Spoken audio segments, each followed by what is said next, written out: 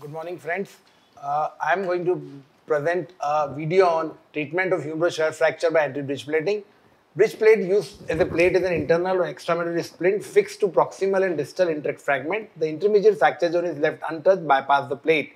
The MIPPO is known as access to the bone through soft tissue window, minimal trauma to soft tissue bone by indirect reduction, minimal or no contact with the fracture, using tools which causes small footprints. Correction of length, rotation and axial alignment of the main fragment can be achieved indirectly. Relative fracture site stability provided by the bridging plate support indirect healing and callus formation. We can use this in young and middle-aged patient fracture 4 cm distal to surgical neck and olecranon. The main technique is use supine position, and this is a preoperative fracture.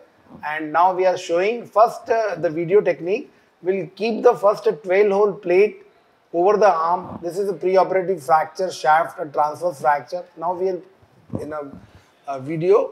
First we'll mark the incision. We'll keep a 12-hole plate under image intensifier. We'll check that the position of the plate is perfect, and we mark a distal and a proximal incision. We are checking that the plate position is absolutely correct. We are checking it now that plate is perfectly placed. Now I am making a proximal incision over the deltoid, over the anterior lateral surface. I am directly putting the incision over the deltoid, and in distal part I am just marking a slight incision, around 2 cm incision at the gap between a brachioradialis and a biceps brachii muscles. Here incision is directly I am putting over the deltoid muscle.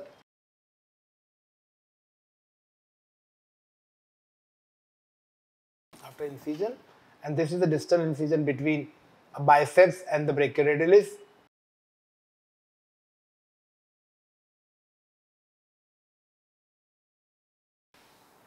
With the help of the finger,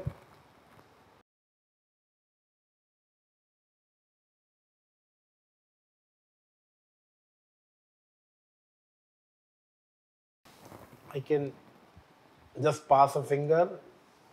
I'm cutting the deep fascia with the help of the scissor.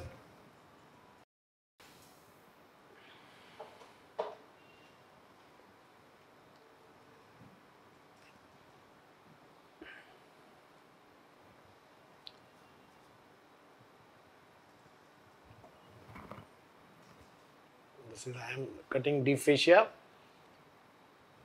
and then I'll pass my finger between the muscles just over the bone.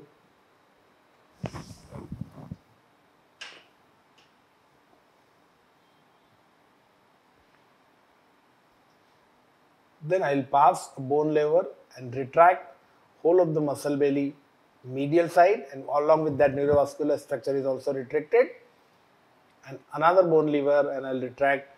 So I'll have a raw bone surface in front of us. I'll pass a little periosteum to make a tract. Then I'll pass my finger from the proximal incision, and then I'll pass a blunt bone lever, and I'll just pass it, and then I'll feel it with my finger that I can able to feel this bone lever. Then I'll take a 12-hole plate and then slide this plate from proximal incision and to the distal part. Now I am pushing this plate. This is easily plate can be glided over the anterior surface of the humerus.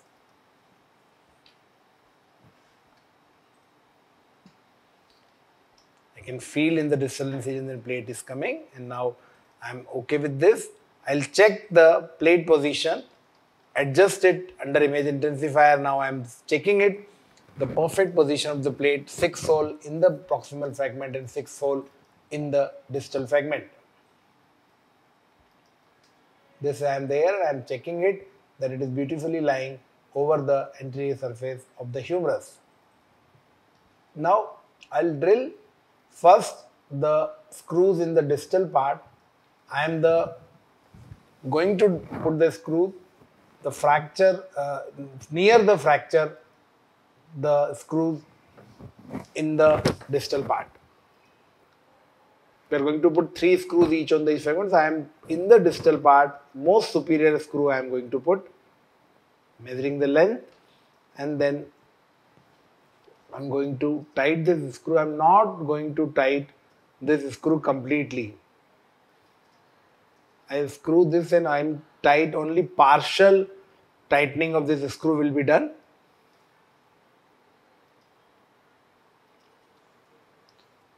So out of the 3, the superior most screw is put in first in the distal part, that is the screw hole which is close to the fracture.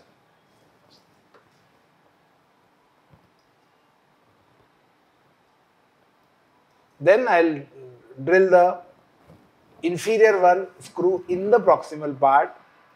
Again, the screw hole which is closest out of the 6 one, I am putting the third one which is close to the fracture.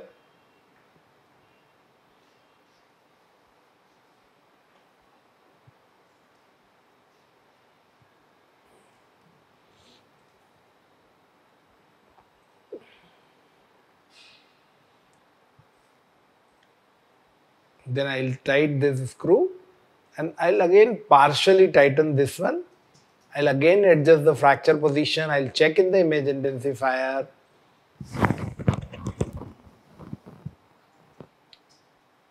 Now I will completely tightening this proximal screw, checking its position okay. Then again I am tightening the screw in the distal part.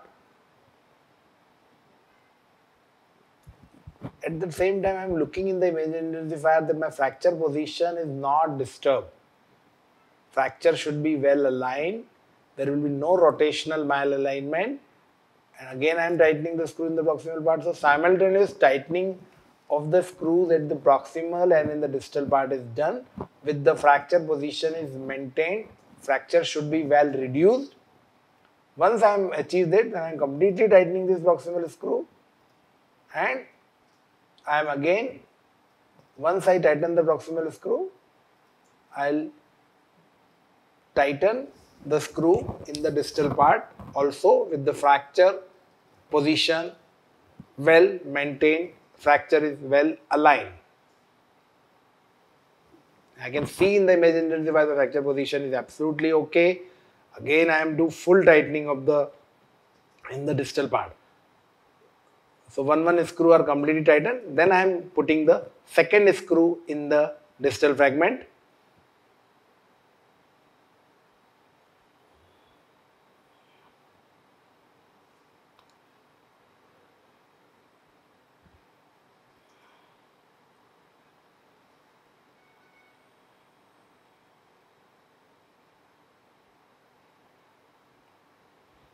Once your one screw on each side is completely tightened, I will put second screw in the distal part completely tightened. Now I am putting the second screw in the proximal part. Going to completely tighten this one. So two screws on each side are there.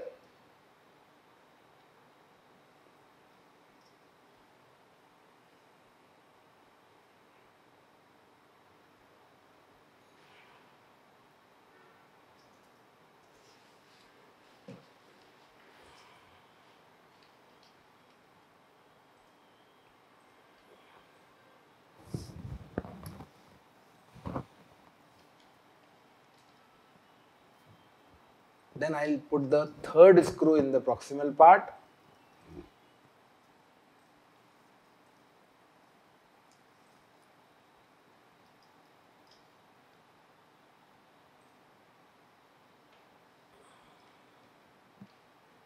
I am going to tighten this screw also.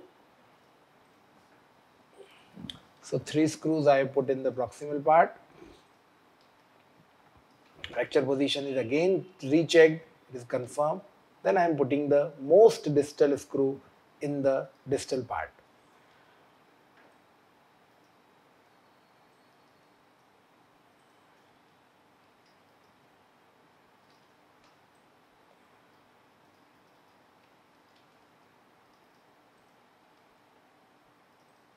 I am going to put the screws completely tightened.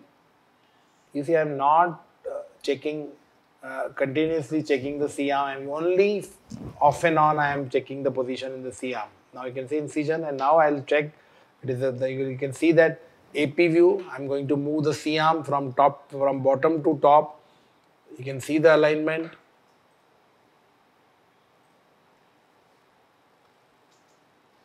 The C arm is moving. The fracture is well reduced. Now I am moving the arm. I am usually do not check arm moving the lateral position. Now moving the arm, and now you can see the fracture position. Fracture is absolutely okay. Screw size is perfect. And with this two small incision, 2 centimeters. This is the post-op X-ray of the same patient. Few cases. This is post-op and at 3 months fracture united. Another case, post-op and 18 months fracture united. So anatomical reduction is never mandatory in humerus. We must achieve an acceptable reduction. What is acceptable reduction? Shortening of 3 centimeter, angulation up to 20 degree, and rotation less than 30 degrees. Very well accepted in humerus. You can see this post-op X-ray at 4 years how beautifully humerus is remodeled.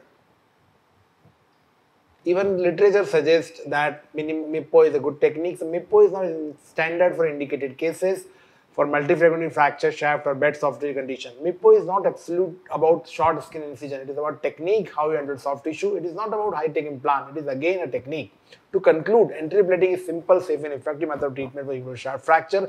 It does not require retinal visualization. We are confident suggesting it is an alternative method for humerus. Thank you very much.